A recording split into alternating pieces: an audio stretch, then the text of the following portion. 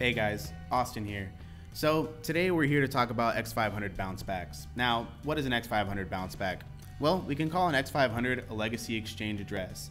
Now, you're gonna get an X500 bounce back for a couple different particular reasons. Either a mailbox was changed to a distribution list, contact, or you have some old cached legacy information within your Outlook client.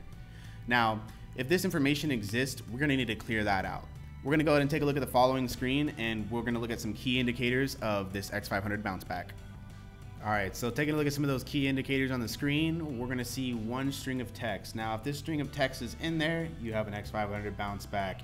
It's gonna go by IMCEAEX. Also, if it's a 550 error, it didn't make it to the recipient, that's your last indicator.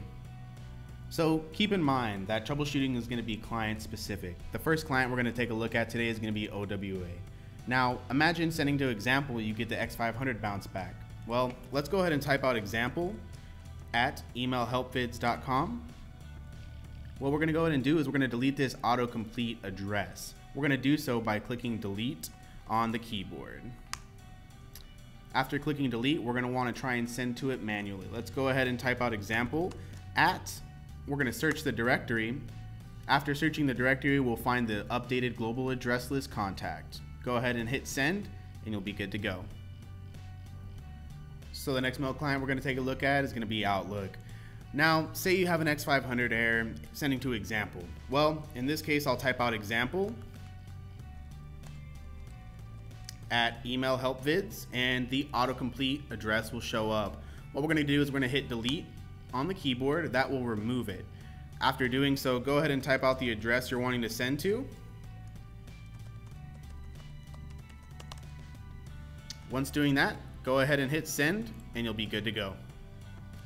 Something important to consider is going to be if you're in a hybrid exchange and Rackspace email environment, you're going to want to make sure that the box below is checked, visible in hosted exchange gal.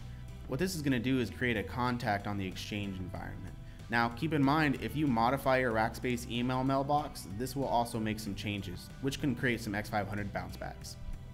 So today we went over Outlook and OWA. If you're looking for some more documentation on more popular clients like MacMail and Thunderbird, please feel free to check out the articles we link.